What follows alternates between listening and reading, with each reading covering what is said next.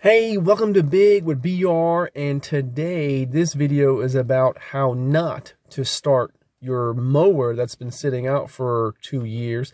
This is a reenactment, but we did catch this mower on fire. So what we normally do, and what I normally do, especially when a mower's been sitting out for a long time, is I get some starter fluid.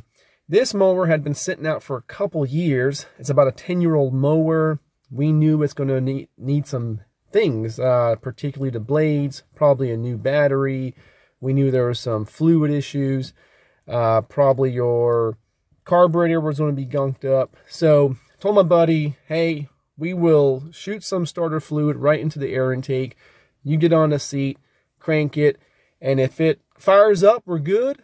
If it doesn't fire up after a couple times, again, we know right off the bat it's a carburetor issue.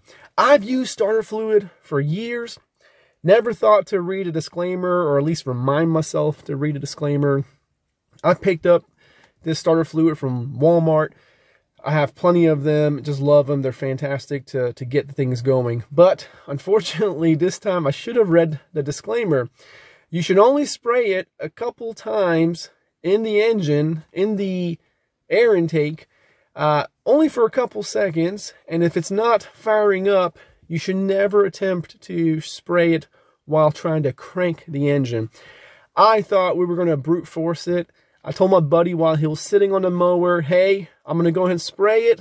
I want you to crank it as I'm spraying, which is a big no-no. As soon as I sprayed it, he kept cranking it.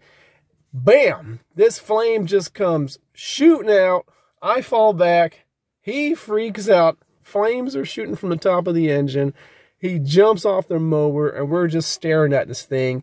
And then we said, oh, let's get the world's longest hose to kill this fire. He cranks it on, and I go taking off for this hose.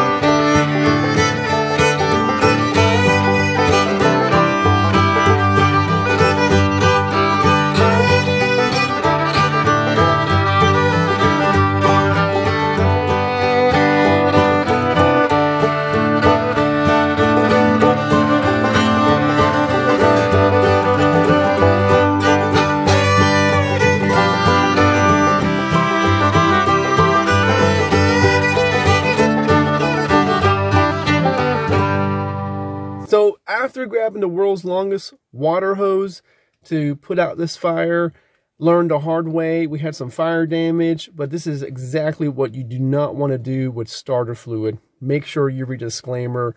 So I hope this video was helpful for you on how to use starter fluid appropriately.